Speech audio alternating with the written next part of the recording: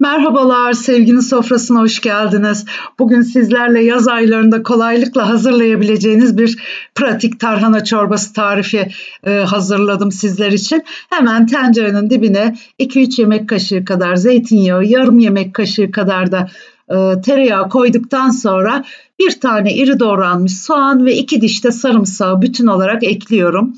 Ardından 2 adet Charleston biber doğramıştım iri parçalara, onu ekliyorum. Ve bir adet de büyükçe bir adet kırmızı biberi, kapya biberi doğrayıp ilave edelim. Ve yüksek ateşte bunları ara ara karıştırarak kavuralım. Ta ki dış yüzeyleri hafif kızarıncaya kadar. Gerçekten çok lezzetli, harika bir tarhana çorbası. Özellikle öğrenci kardeşlerim, sizlerin evlerinizde tarhana olmayabilir, anneleriniz de yapmıyor olabilir. Hazır almak yerine canınız istediğinde evde kolaylıkla yaz kış bu çorbayı hazırlayabilirsiniz istediğiniz zaman. Hemen 1 tatlı kaşığı domates salçası ve 1 tatlı kaşığı da biber salçası ilave ediyorum.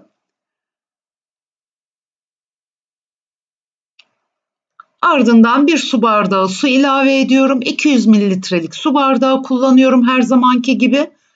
Salçaları açtıktan sonra suyun kalanını ekleyebiliriz.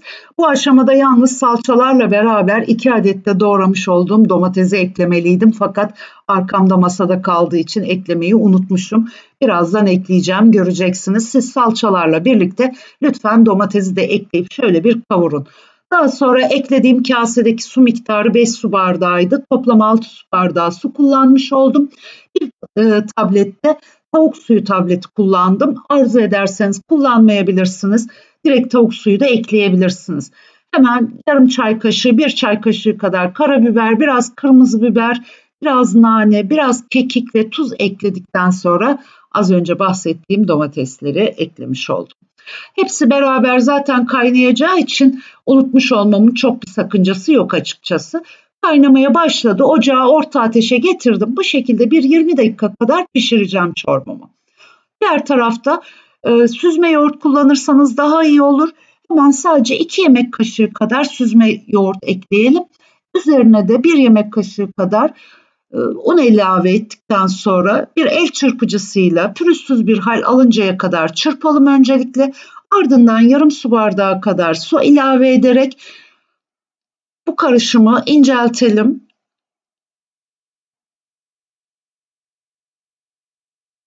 İyice çırpalım ki kesinlikle içinde bir un topağı veya yoğurt topağı kalmasın. Yarım su bardağının da hepsini kullanmadım, gördüğünüz gibi sadece yarısını kullandım.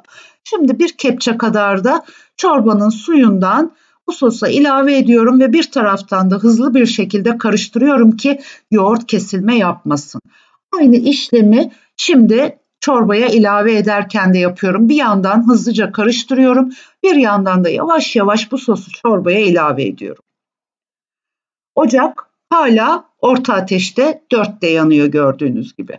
Şimdi hemen bir karıştırdıktan sonra el blenderından geçirelim. Hepsini pürüzsüz bir hal alıncaya kadar ezelim. Bakın hiçbir pürüz, hiçbir tane içerisinde kalmadı. Şimdi bir parça, bir tık diyebilirim. Ocağın ısısını yükseltiyorum ve karıştırarak, sürekli olarak, başında bekleyerek çorbamı pişiriyorum. Ta ki yavaş böyle tıkır tıkır kaynamaya, köpükler, kabarcıklar üzerinde oluşuncaya kadar.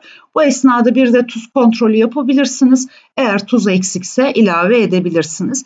Gördüğünüz gibi çorbam koyulaşmaya başladı ve bahsettiğim gibi kabarcıklar oluşmaya başladı. Yavaş yavaş karıştırıyorum. Bir 5 dakika daha bu şekilde karıştırmaya devam edeceğim. Yani toplam bir 10 dakika yavaş yavaş karıştıralım ki bu şekilde az önce de belirttiğim gibi yoğurt kesilme yapmaz. Pürüzsüz harika bir tarhana çorbası içmiş olursunuz. Kabarcıklar çoğaldı, artık çorbamın kıvamı da oturdu. Ocağı kapatıyorum.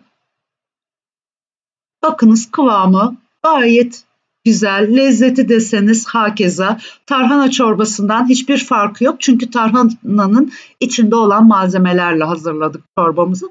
Yoğurt eklediğimiz için de kapağı tam kapatmayın. Bu şekilde yarım bırakarak kapatın lütfen. Kesilme yapmasın. Evet, geldik yine güzel lezzetli bir tarifin sonuna. İzlediğiniz için çok teşekkür ediyorum. Bir başka lezzetli tarifimde yeniden buluşmak ümidiyle. Hoşça kalın, mutlu kalın, sevgiyle kalın.